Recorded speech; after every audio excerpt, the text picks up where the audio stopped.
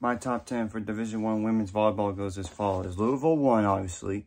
Pittsburgh 2, BYU 3, Texas 4, Baylor 5, Purdue 6, because they beat Wisconsin twice now in 1 year.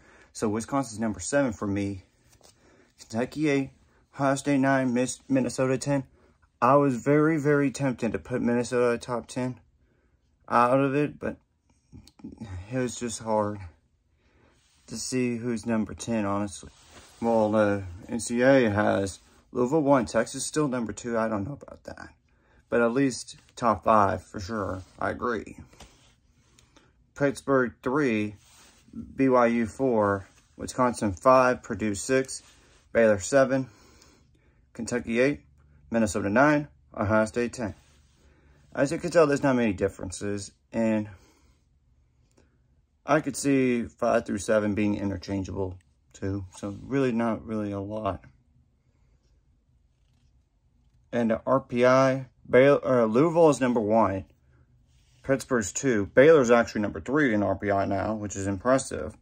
Texas is number 4. Wisconsin 5. Georgia Tech 6. Kentucky 7. Purdue 8. Ohio State 9. UCLA 10. Well, I would say the teams on the bubble would be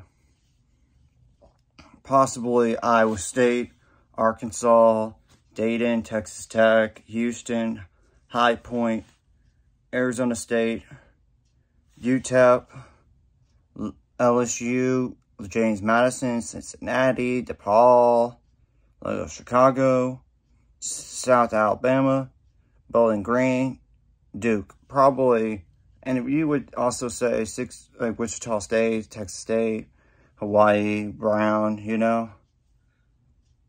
But we'll see. And some of those teams are like one bid teams anyway. Like the big, like one team usually gets in and that's it.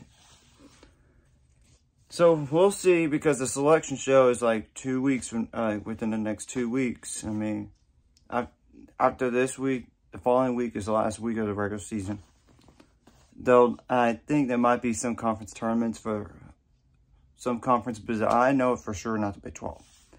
Anyways, if you like this content, hit the like and subscribe button, and I'll see you guys later.